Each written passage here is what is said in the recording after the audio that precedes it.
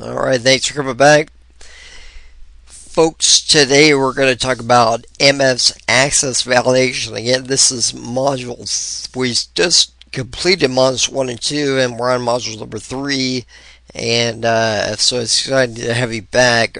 Access Validation is the title. We're going to talk about 3 levels of validation and input masks. So let's get underway. Oh, make sure you check out the blog. I'm going to put some valuable information on the blog about input masks, okay? Because we're going to talk about it briefly in this video. So the first level of validation is in the table. Okay, anything in the table is going to be available to all the forms or reports you create off the table. So this is your first line of defense. I want to say it's kind of your, well, that's where all your data is stored. So that's going to be the kind of the hard, the central operating station.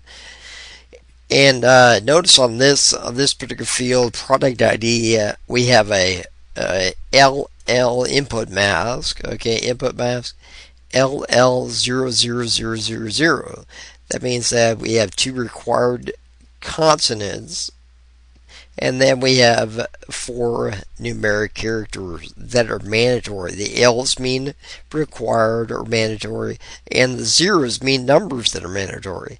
And this greater than sign is actually a sign that says turn everything in uppercase.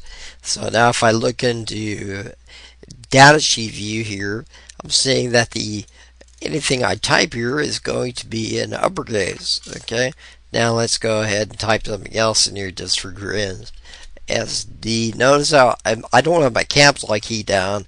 It automatically changes it to uppercase because that's what I told it to do. 658, and if I add a more, notice I get the beeping. Okay, so that's a good way of validation. The other way of validation is on the form. Okay, the form, and when you do anything on the form, it's available only to that form. Okay, now if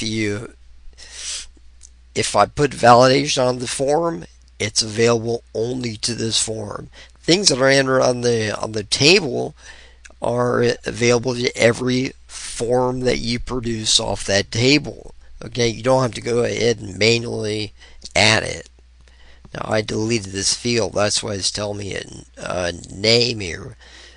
So if I go into design view, I'm noticing that it doesn't understand what this form is. But if I add or what that field is, if I add add this particular field here, notice that I didn't have to put any validation, but it already understands, hey, you put in a validation already in the table. Now if I go ahead and add another field, okay, notice that I'm not getting any. I have to put my own input mask, and that's only going to be available to this form. Okay, and you can also use one of the presets. Okay, this is in the table as well. Some of the preset validations, but maybe something that you'll find is not here on the list. Well, then you go to third level validation, which is the code level. Okay, and code level, we go ahead and let's say you want to validate an email address. Okay, now I have I'm going to validate Eric.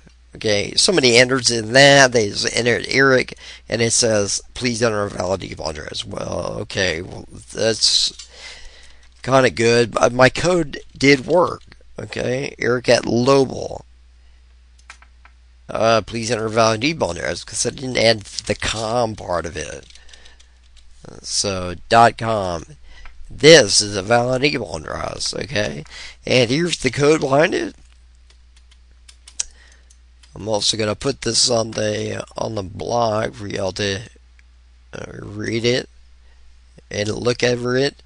Whenever I go ahead and click the button that says BTN validate, notice I put the BTN here because it's a command button.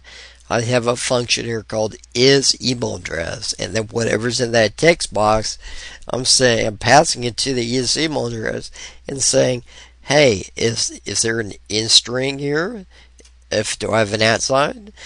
Okay, well, if I do I have a .com? And if I do, it's a valid email address. If I don't, the email address is false. Okay, in both scenarios, I have false, and here I'm passing it back to a valid email address, and give me a message box. So again, I'm going to continue onwards in video number 2. I'm also going to put the information on the blog. Make sure that you come on out to vbahowto.com. You can see the code used in the video. Be sure to rate or comment in this video if you can, and be sure to subscribe to this channel. Thank you so much. Bye bye.